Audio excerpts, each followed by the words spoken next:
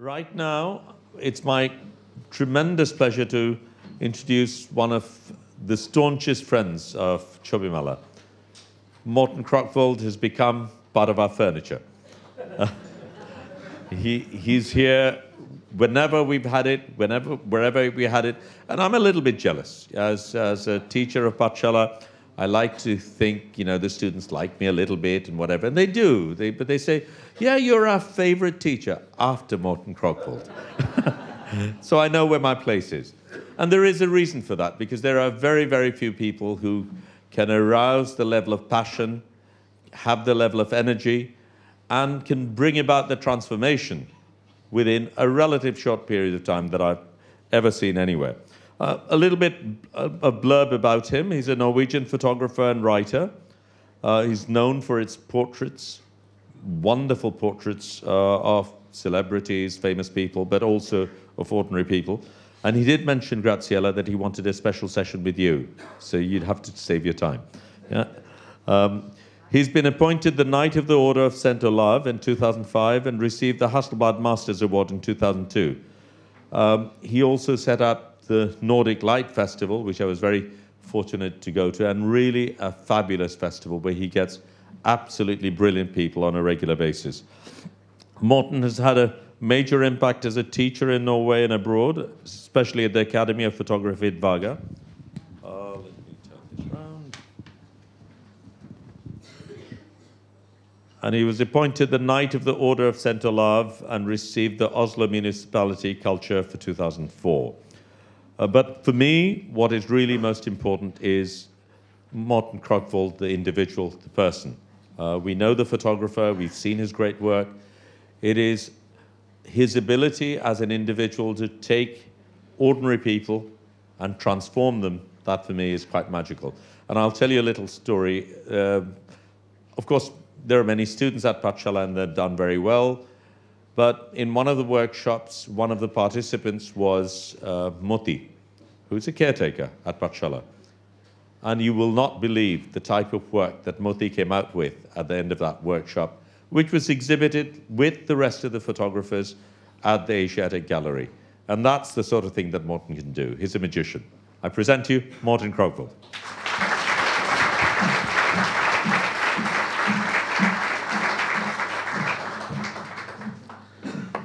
Thank you so much, Shahidul. And thank you guys for turning up. I'm very honored to be here, of course. First of all, I wanted to thank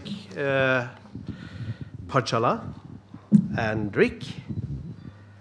And I want to thank Shibli and Zazad, and of course, always Muti. But I have to thank you for the nice words, Shahidul, but I have to give something back to you, because we are talking a lot about you, and we really care for you, all of us. And I always said that you are the Nelson Mandela in photography. And I don't know if you people here understand what great work Shahidul is doing.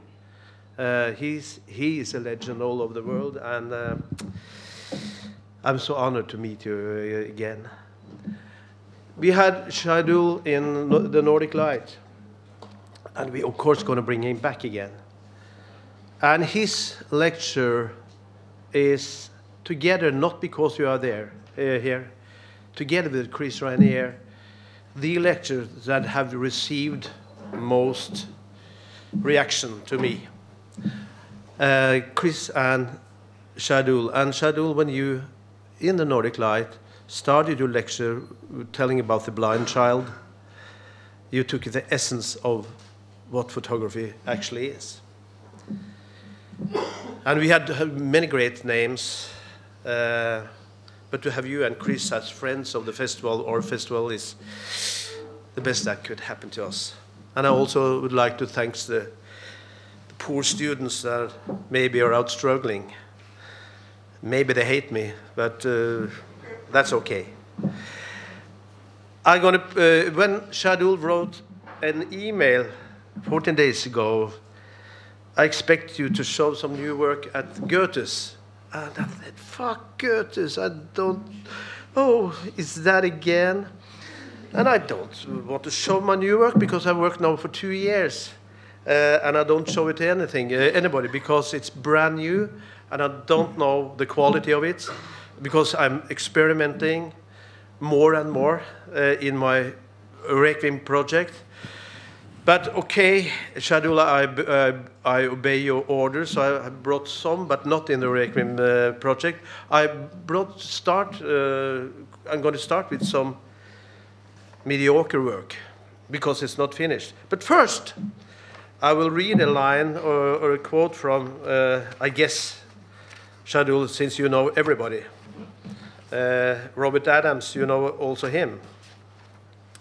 And he wrote something very interesting because he wrote, there are reasons, of course, for the loss of a sense of community among photographers. For one thing, there are too many of us, and as we go out without work, the numbers who teach photography rise, and then they go unemployed too. The money problem soars a lot. Not long ago, I discovered that it would be possible for me to earn an adequate living by lecturing about photography. At the same time, I knew that it remained impossible to survive by photographing, by doing what I was to lecture about. Irony of this sort does not sweeten life. And I think that is, of course, a problem when you teach young photographers today. That it's less work. Marielle Mark told me that she has maybe 2-3 assignments a year, and she's so happy. James Nachtwey, the same. Jean Richard, the same. They struggle to get assignments, so they teach photography. In my workshop, in Europe, I could have a workshop each week, 52 weeks a year. It's queuing up for the workshops all over. But I don't do more than 5. My audience is people that is 20, 40, 50, 60, 70, 80, 90, a good salary, good job, good family, happy family life, but miss something in life, really miss something in life. And they go into photography with a tremendous energy. And actually in Scandinavia now, I think the top people in photography is amateurs. But it's not these amateurs with a Nikon badge or label. They are investing all their spare time in photography on a very, very high level. Because I think in our time, people miss something. And last night, I had a wonderful conversation with Judy Hines about this wonderful Australian presentation. Because some of the work that was presented is shown all over the world. They're doing it. Norway, Sweden, Germany, France, Vietnam, everywhere. Young people photographing people standing straight upside down, the bleached color, nearly white faces, people without any expression, standing in front of a shopping mall or in the house, without any aesthetics. Because the storytelling is so important, but everybody does it. In every country we have it. And it's exactly the same. So I asked Jody why. And she didn't know, I didn't know. We're talking, are the generation lost, or are they sad, or they're not used to fight? I don't know. But it's so interesting to see that in Australia, they do exactly the same thing in Norway. And it's quite far. So maybe that is some problem also with a beautiful invention, the internet, that you see so much that you lose your originality. I don't know. You don't need to like me. You don't need to agree with me. I question mark everything. You don't need to like my photographs. It doesn't matter for me, actually, because I know what I'm into. And I am not doing the trendy stuff at all. Jody Bieber's fantastic presentation last night. Great impact. I can never do that work because it don't interest me as to do it, but I love that she's doing it. It's absolutely wonderful and so strong, and she's so brave. And then Jody said something that I absolutely agree with. She said many things. I really admire her. I have the same experience as Jody Bieber, that young assistants are exhausted after 1 week, but we can go for month after month. I have to change young assistants every week because they need to sleep for 3 days after joining me for 5 days. And I'm 62. And it's no problem. I can go on, no problem. And I don't think, of course I'm lucky, but I think it has to do with love of the craft. I love it, what I'm doing. I think it's so difficult to take photographs. It's more and more difficult for me because I try to enter a new world. And that's the reason I dare not to show it. Because if I get bad response now, it's so fragile, my work.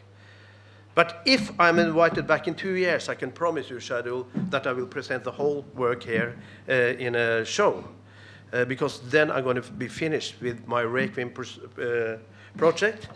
And the Requiem project is about a couple of lines written by Secretary General in the United Nations from 1953 till his death in 1961, together with the Nobel Prize laureate Per Lagerkvist. I haven't got the Per Lagerkvist translation in English, but I have the Dag Hammarskjöld that is based on my project. It's a new country in another world of reality than days. Or did I live there before day was? I woke to an ordinary morning with great light, reflected from the street. And it ends. The season has changed, and the light, and the weather, and the hour, but it's the same land, and I begin to know the map and to get my bearings. That project is so difficult and is so challenging, and I started 12 years ago, and now it's really going. Now it's really the last 2 years.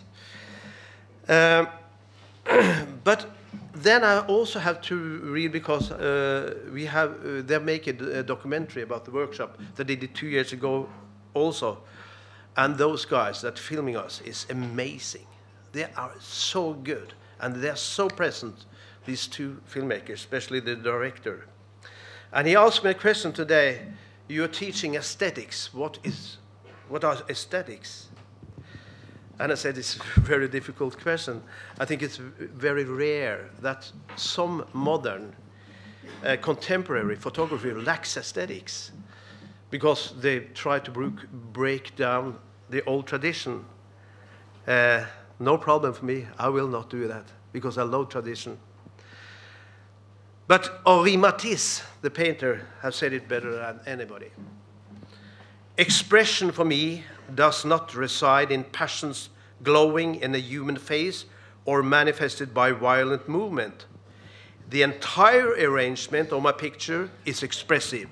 The place occupied by the figures, the empty spaces around them, the proportions, everything has its share. For me, that is so vital. And since the only person that see my work now is some of the great artists in Scandinavia, and it's the top people in Europe, and some of the novelists, writers. I don't show it to photographers yet, because they are into the photographer's way of thinking.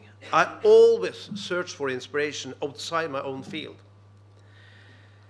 And when I show it to Carl Nejar, my good friend, he worked close with Pablo Picasso for 20 years. He did everything that Picasso did in small size. He did it in all the sculptures. he has been more together with Picasso than any other male person. And I have to say male person. When I show some of the contemporary photographic work, because he is also included in a book from 1966, the 10 most famous photographers in the world, Carl is there too. He thinks it's boring. He is into James Nachtwey, and immediately spotted James Nachtwey. Inspiration source is, of course, Goya, Francisco Goya, the Spanish painter. So when we had James in the Nordic Light, in the Q&A, I could ask him, I said to James, I know your inspiration. And he said, okay, guess. And I said, Francisco Goya. And he said, of course, because we have to do geometry in the war photographers. We have to do skill. We have to do light. We have to do beauty. Because to show a terrible thing, you have to do it in a sort of goosebump, beautiful way. Not beautiful, but elegant. I mean, craftsmanship. You have to do that, and my God, Chris is doing that. And why is form beautiful? And beautiful, I don't mean beautiful as red roses or pink roses. Roberts writes, why is form beautiful? Because I think it helps us to meet our worst fear. The suspicion that life may be chaos, and that the therefore of sufferings is without meaning. For me, order in photography is so vital because it's totally chaos in my head. And because it's totally chaos in my head, I write every night, and I buy special books in Italy. Of course, I write 95% with a computer, but I use fountain pens. And a couple of days ago, Graziella had her speech and showed her amazing photographs. Graziella, it took me 3 hours. I went to bed 1 o'clock, went up 2 o'clock, and wrote from 2 to 5, because that's presentation, and I knew your photography just hit me totally, because there it is. It's fantasy, it's heart, it's so lucky I am to be invited to experience a highlight like this. And we are lucky, guys, to be here in this wonderful festival. Before I show some of my first mediocre work, and so sorry a little that I've shown before, I always get the question, do I have a digital camera? Yes, I have a digital camera. I don't use it that much. But I think if the digital camera can help you to express something or make you say something that you have not been able to see before, I'm all for it. I love gadgets. I'm all for it. But I love the darkroom. I love the silence, and then I could put on some music after the silence. I love to be closed in the darkroom, escape from the world. And I have darkroom sessions that last 5, 6, 7, 8 hours. And then I do, as Paul Caponegro said, after 5 hours, you have to get a bottle of red wine and an apple and listen to Gustav Mahler, maybe. I've always asked my inspiration source, of course, many photographers, many. But for me, the main key is Lenny Bernstein, the conductor and the composer, because when I was a child and I was sick, and I couldn't read before I was 11 because it was no education in the hospital. When I was 12, my neighbor bought a television set, and suddenly I saw Lenny Bernstein talking about the big, great composers to young kids, and I was a young kid. And suddenly I realized that that was a world I would like to enter. Or else, of course, it's Ingmar Bergman, it's Tarkovsky. And if you are not familiar with the great, great filmmaker Sukharov from Russia. If I mention Sukharov to you and you don't know who that guy is, I've done you a great favor. And of course, Theon Golopoulos, Arshak Stern, and when I listen to Shostakovich, reading Anna Akhmatova, Dostoevsky, Thomas Mann, and Sammy Beckett. I cannot do Sammy Beckett photographs because I'm not that person. I'm a quite simple person. But Sammy Beckett said once that, imagine this beautiful sunshine outside, and you have a white day. And for him, a white day was white wine and white fish. And said, you enjoy the sunshine. But if you are going to create something, art, imagine that you have a black sun inside yourself, that is so much more interesting and deeper and more powerful and more challenging. It's a black sun. And we know that is melancholy, that is a creative source. All good humor. Charlie Chaplin. I have photographed two persons that is very, very depressive. The one is John Cleese. He is the most depressed man I ever met. And Mr. Bean, Rowan Atkinson, he is down there. They are really, really struggling in their life. And they said, you have to be sad to make humor. I'm a very lonely person, and I have so many people surround me. I have the best family in the world, but I think also you have to be lonely to create. I enjoy to be lonely. I'm a very sad person, and I laugh 3 hours a day. At the end, before I show my, I hate showing my work, I had to say that it's also about reaching your childhood for me. And I try to encourage my students thinking, not cloning. And I try to tell my students here, don't look to New York City or Washington or Paris or London. Believe in the source you have here in Bangladesh. Believe in this great continent. All the great arts was created here 1,000 years ago. And in the West, if we want to see a photographer from Bangladesh, we don't want to see a cloning from New York City. We want to see one that's give us a sort of the Bangladesh mood. So don't imagine that the West is more interesting or more educated. I'm so proud to be here. And when, at the end, I will talk about the childhood is, of course, you all know Helmut Newton, the erotic fashion photographer, portrait photographer.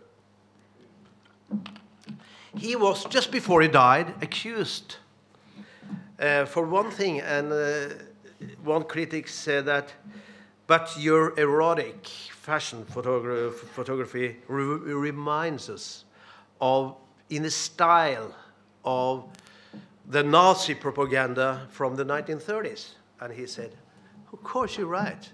I was a young kid in Berlin in 1930. Of course it reminded me, because these guys were really good in doing film and photography, because it's my childhood.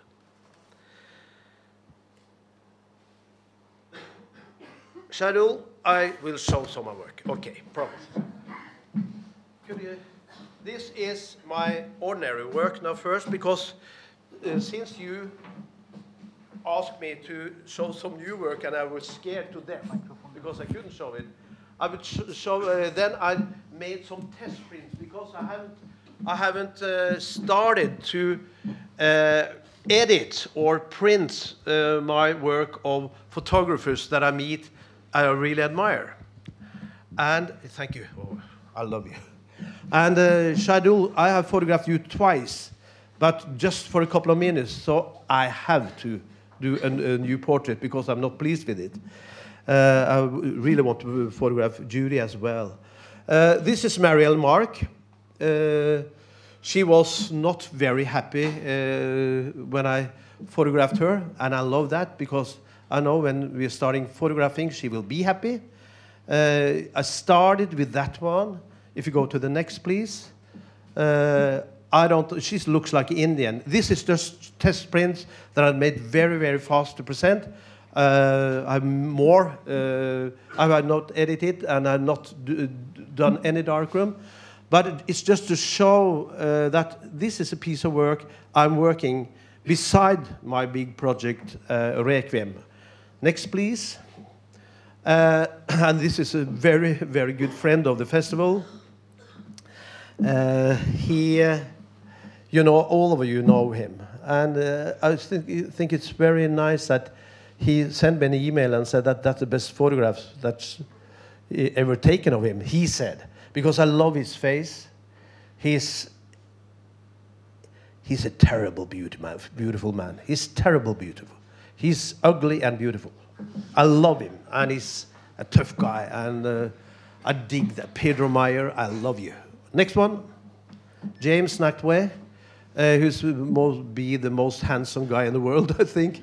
And it's amazing to talk to James. Because he's such a nice man.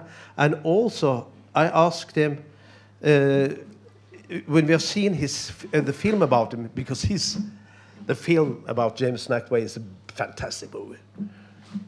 But every day, he can stay in Rwanda for 3 months, and his shirt is clean, his jeans is clean, he's new shaved. He looked like a film star every day, never dirty, but what a guy. And when I started to take those photographs, I planned to do another thing, but suddenly I saw the beauty in his face. So I thought, okay, that's it. I have to depend on his face, because in that face, it shows something. And I talked about Gustav Mahler, the composer. And Gustav Mahler was married to the most beautiful woman in Vienna. Gustav Mahler died in 1911. And Alma Mahler knew that. And once Gustav Mahler and Alma sat and had a lunch in a cafe in Vienna, a woman entered that was as beautiful as Alma. And Alma turned green. And she was so jealous. And Gustav followed her with the face, with the eyes. And then Alma said, oh, come on, Gustav. If she had been alone with you, what will you do with her? And then Gustav said, my dear Alma, it's no problem. Because that face is, for me, uninteresting. Because there's no sign of suffering.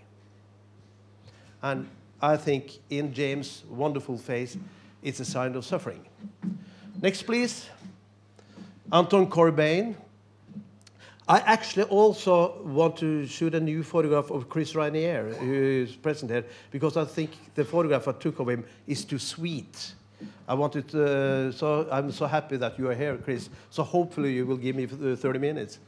This is Anton Corbijn, that also, like all the artists, shows some pain and loneliness, because I think that is absolutely vital to create something.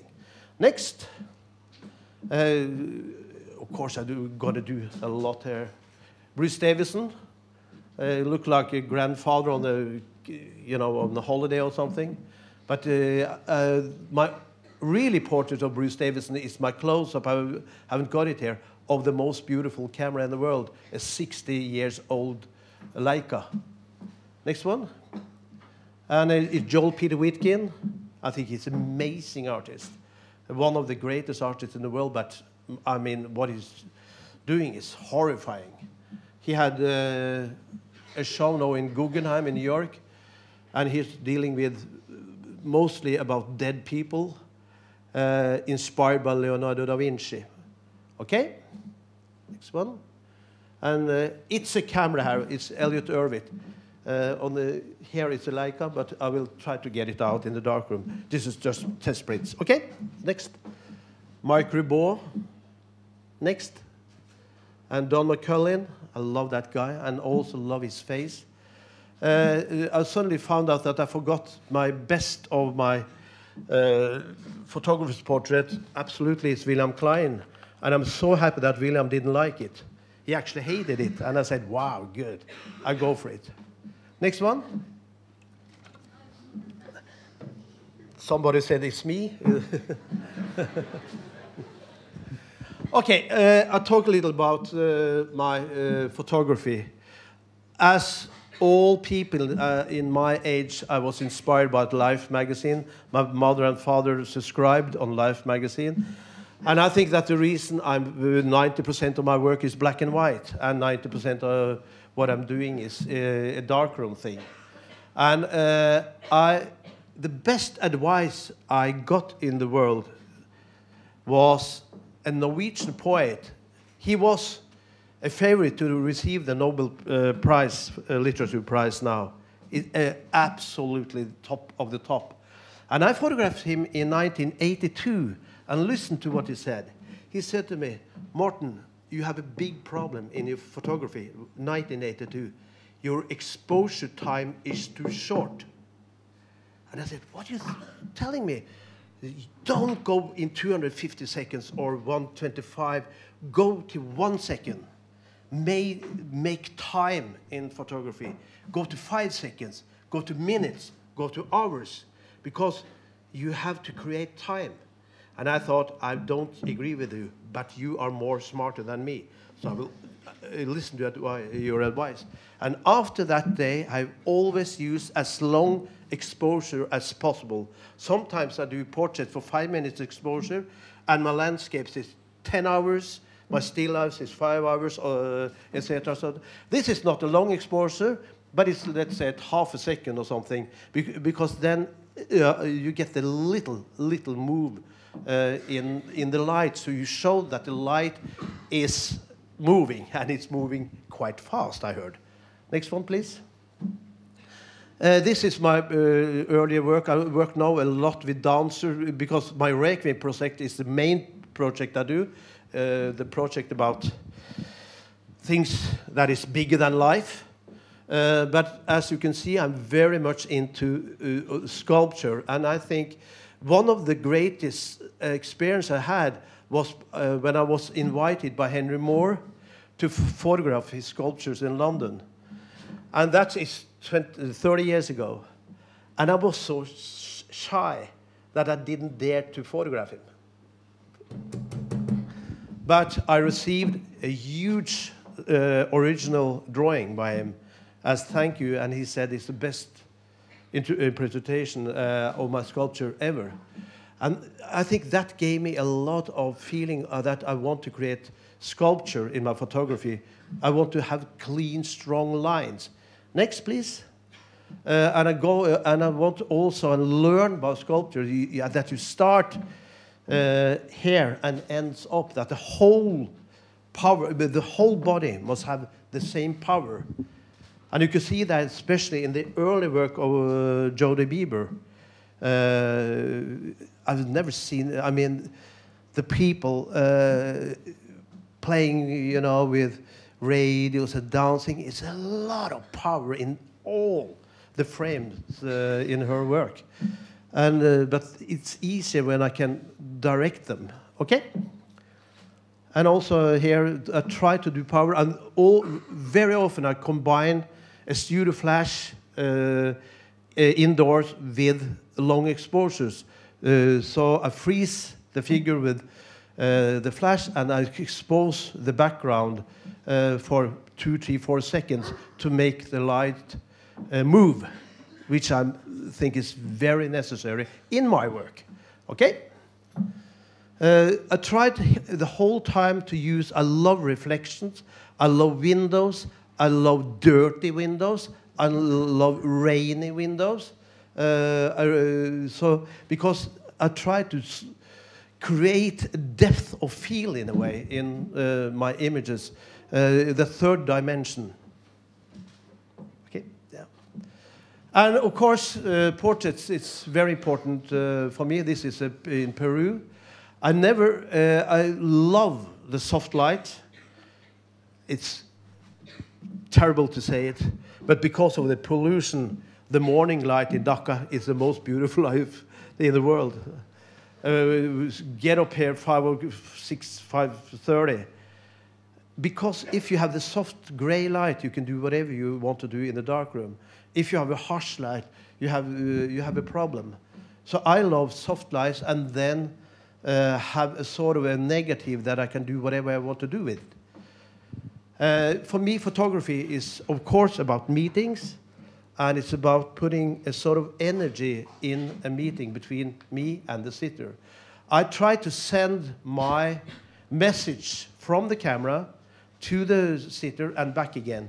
I use the Hasselblad much because I don't want to cover my face when I photograph. I use, of course, Leica and also 4x5 and 8x10. But I think the Hasselblad, when I don't hide my face behind the camera, helps me to get the contact. Next, please. And I also think that to give a sort of, it's terrible scanning by me, not by people from Pachala.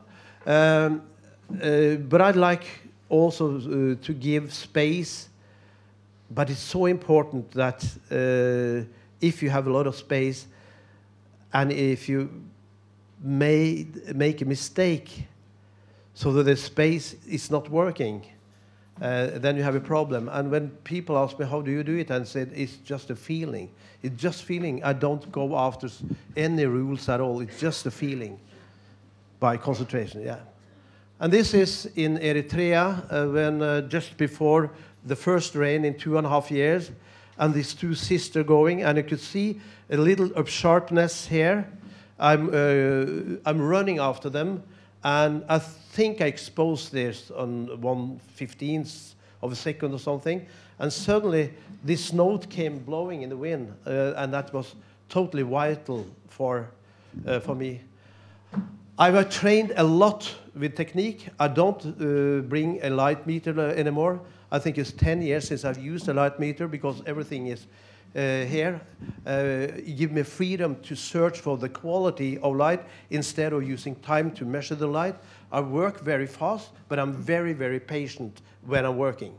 I'm not a patient person when I have to queue up in an airport, but when I'm working, it's no problem. I love it.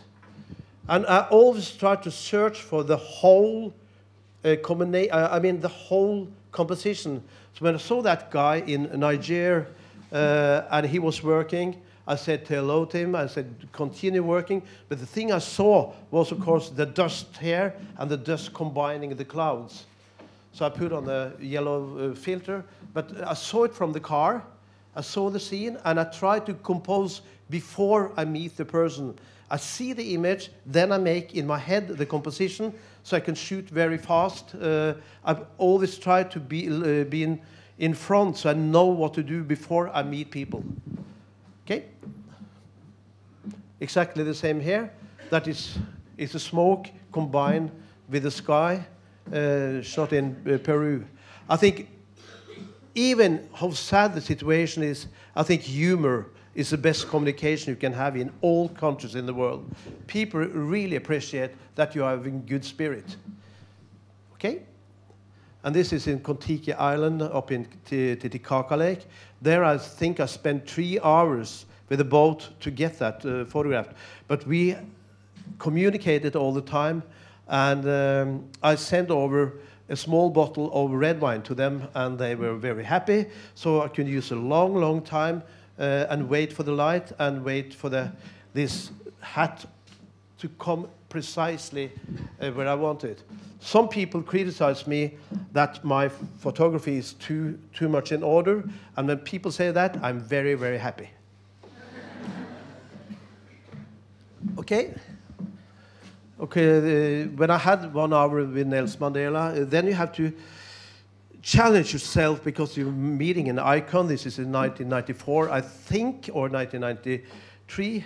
And to spend 1 hour with a living legend, you have to communicate on a quite high level, at least for me, that I'm a simple guy. But for me to meet him and I always think that the people on the top are the nicest. I always think that the most generous people are the people that are really good at something, because they have no reason to protect themselves or to talk rubbish or to be arrogant, because I think to be on the top you have to be humble. Okay, this is the singer Harry Belafonte, which I did 3 or 4 years ago, and I just put him in a shadow in front of a background that and turn the camera to, I think, f-stop 4 or something, and fade away the background. I don't want the background to be totally black, just give it a little space. And then again, I depend on the face, because he's an incredible handsome man. So why do fancy things when you have a face like this? So try to make a sort of a light sculpture. Yes? And then it's more into my Requiem project, that is the long exposure times, and try to get time into my photography. This is shot for exposed for 6 hours during the whole night. Started around 11 o'clock at night, and had the shutter open about till 7 in the morning. And I know the composition. I have a very heavy tripod, and then what will happen with the light, I don't know. So I love to that. I don't want fully control. I love that I have a sort of control, but not full control. I take for granted that you understand that this is not pure white in the darkroom. But in the morning, I woke up with a dream, and the dream was like this. So I went to the market and asked these 3 ladies to pose for me, and they hoped that they could have a chat. But I said, you have to sit still at least for 1 minute. I shot it in 1 minute, f-stop 64, because it was quite dark there. And you can see that she's so small that her foot is not reaching down the floor, to the floor. And they have to sit for, I took 5 exposure and 1 minute each. And they asked me, but why should we not talk? And I said, because it's a dream. And then they said, okay, we respect that. And I also dreamt this reproduction by Leonardo da Vinci, and I love that the glass was broken. So that started the whole Requiem series, okay? And of course, you know that the white pale horse is the symbol of death in nearly all countries. I don't know if you have seen the movie by Sean Penn, Dead Man Walking. And when he's going to the gas chamber, the guards are shouting, "Dead man walking, it's a pale horse coming, dead man walking." Johnny Cash had a song about the pale horse, but most of the, I mean, Henrik Ibsen, August Strindberg, Shakespeare write about death and pale horses all the time. I did that in Qatar. I was lucky enough to come into this room. Again, of course, it's details all the way. And I think if you work hard enough, you're lucky. Because when the horse came in, and for me it was very vital to have this hand dressed in black, very vital. And suddenly the sun came. I was so lucky, and the horse for 1 second lifted the one leg, and I had it. So I think you are rewarded if you work hard enough, okay? And this is Rosalia Lombardo, who died in 1920, born in 1918. I photographed her in Palermo. She died of a disease in 1920. She had an injection just before she died, wrote one of the principals in the monastery, and she's totally today fresh, no rotten at all, and it's full of holes in the coffin. And I had to pay €1,000 to go in there to photograph her, and they locked me in. It's 8,000 corpses there. And it's nearly totally dark, so I had to expose for about 45 minutes. I went up to a ladder and exposed her. And actually, this is one of my photographs that have sold most. My recent show in Oslo sold tremendous. And I don't know why, but a lot of people buy that. I think it's because death is not very frightening when you see her. Yes? This is from the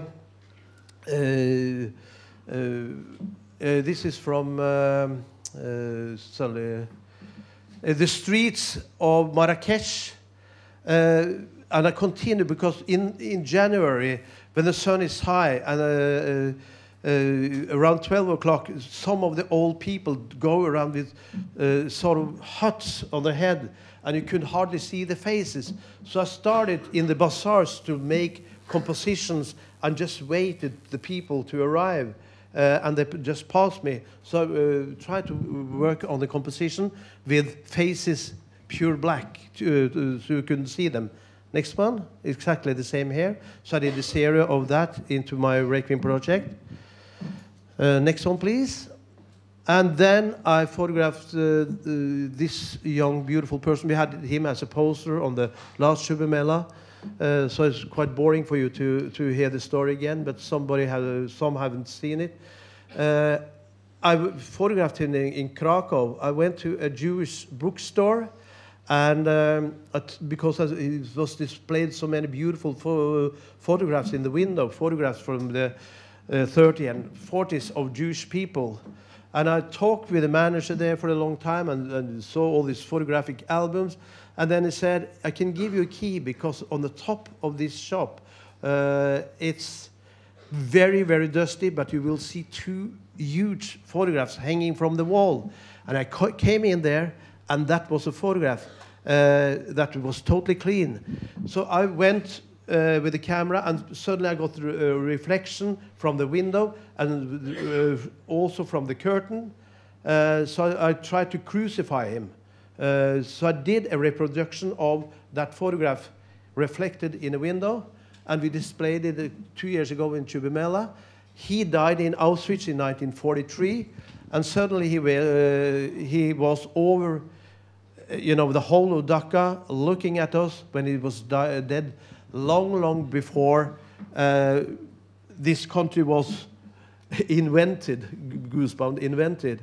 So I have taken now contact with his family, and will do a project of his family that is still alive, that have never met him. And exactly the same with the next one. I'm soon finished. If you can go to the next one. This is the other photograph that was there. They don't know much about that person, but again, it was the reflection. So I created a new photograph. For me, it reminded me of a person from Dostoevsky or something. Raskolnikov or something it could be.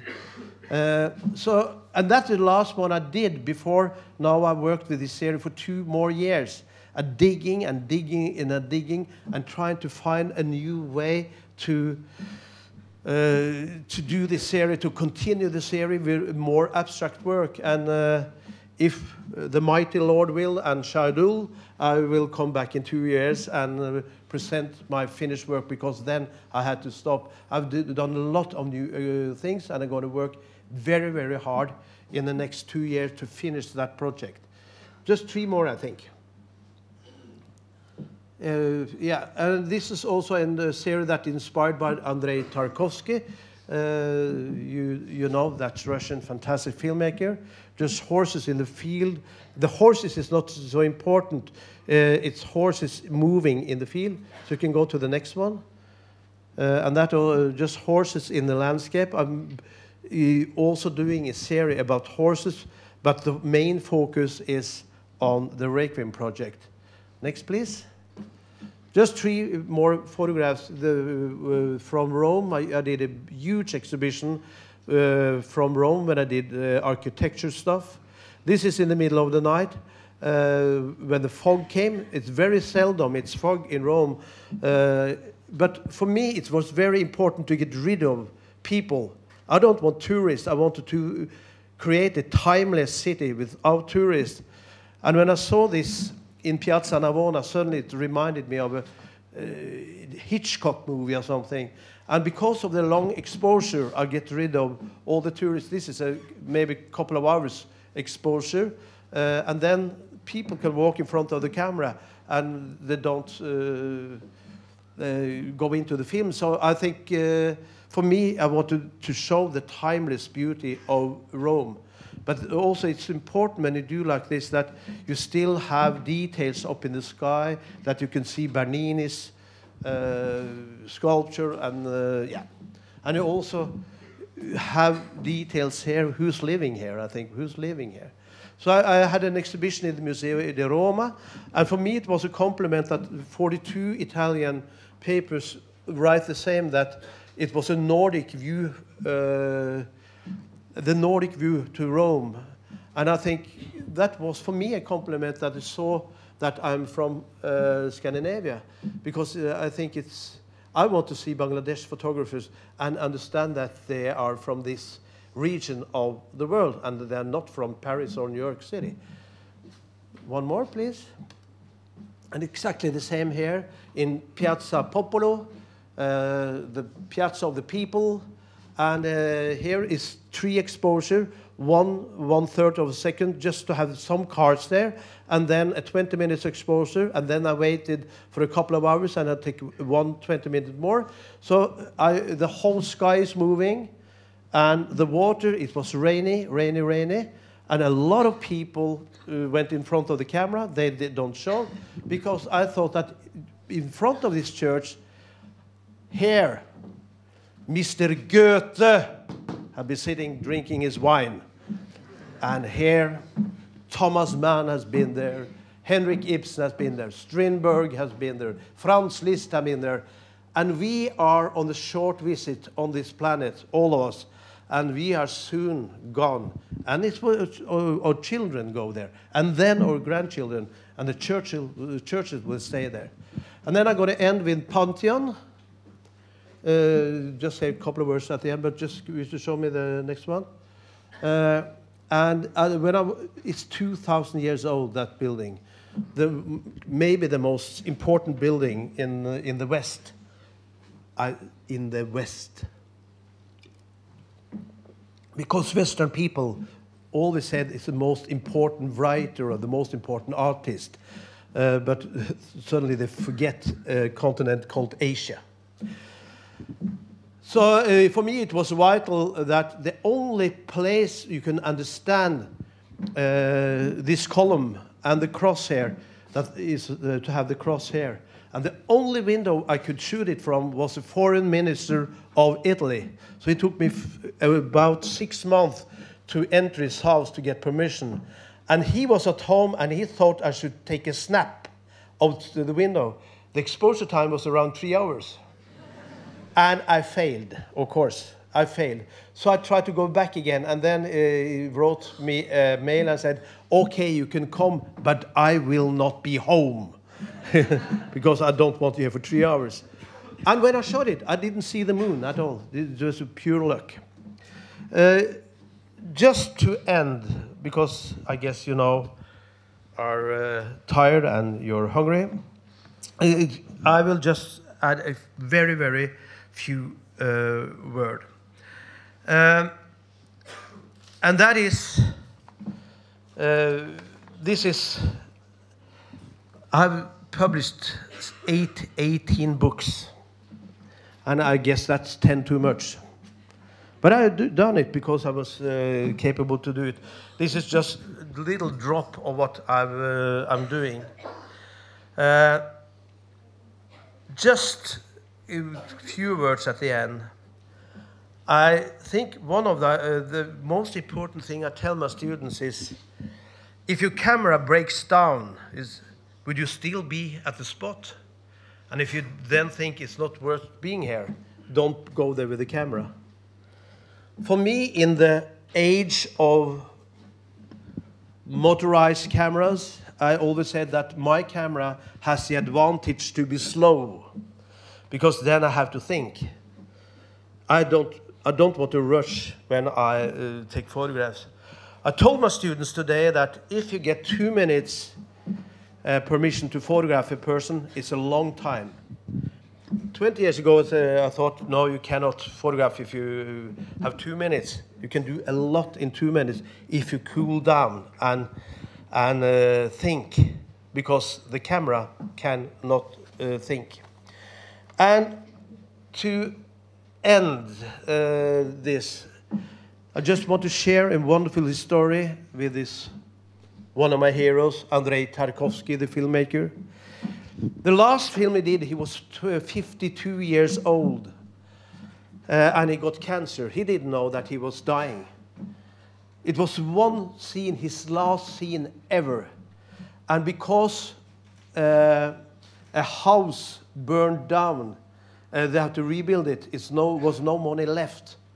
So they had one scene, and it was a fog coming from the sea and into an island in Sweden called Gotland.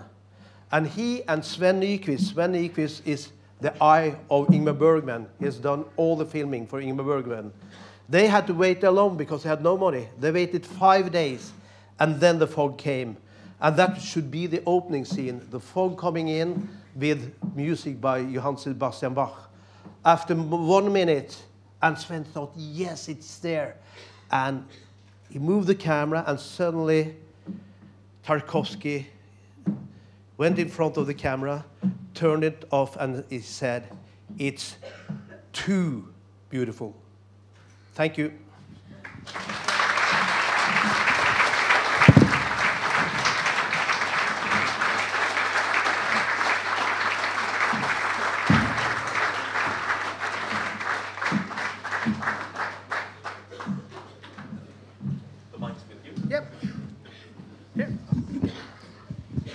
Thank you for that, Morten. Thank you. As ever, the energy coming through. Do we have some questions?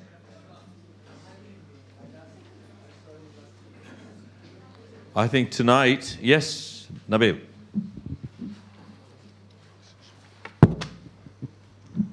I'm curious as to what you do while you wait for the 3-6 hour exposures.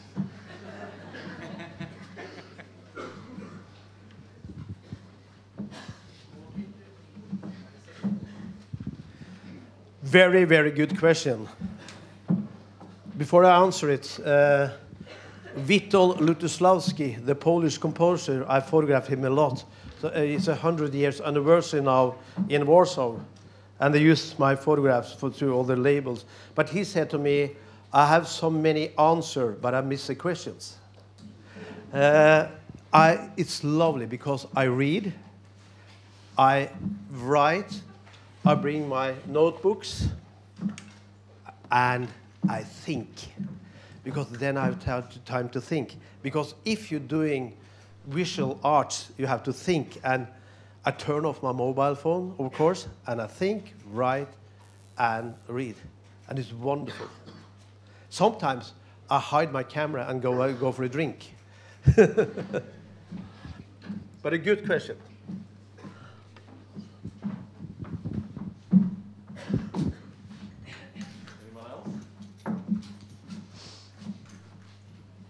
Okay, I do have a question, Morten. I mean, in your class, you're known to get people to sketch, listen to music, and of course, in your conversation, it's very apparent that there are these whole series of experiences that relate to photography.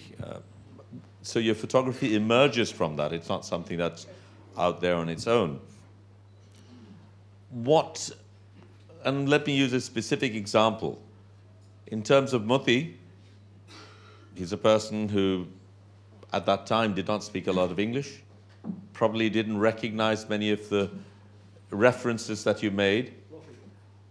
What is it that you're able to do that brings out that transformation in someone like Mutti? Why don't you use that mic? Because I think we'll be moving this one. Again, a very good question. The thing they learn first, they learn from sketching. I said, today we're going to make a sketch of Leonardo da Vinci. You have 20 minutes, and you really have to concentrate. And when I then tell my students, do you concentrate in the same way when you're doing photography? They all say, no, we don't. but you have to. The other one is that if we make a drawing of a famous piece of art, for the first thing, everybody can draw. It's amazing how good they are. This group of students we have now, it's better to draw than to take photographs. But tomorrow it will come, I know. The other thing is that if it's 20 people, it's 20 different versions of Michelangelo or Leonardo. But if you take photographs of it, it will be totally the same.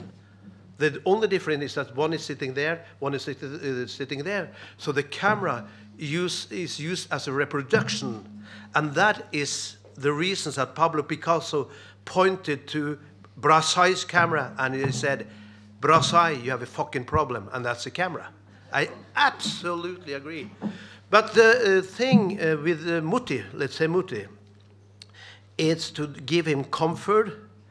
And when Muti sees a good photograph, and I said, take time, Muti, he immediately recognizes it.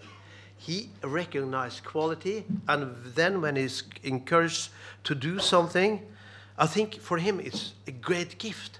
And he takes the gift and appreciates it that much. So, and then his talent that maybe is way down is emerging. And I know that Muti has one wish, that his son is going to Pachala. That's his biggest ambition in life, that the son should be a photographer.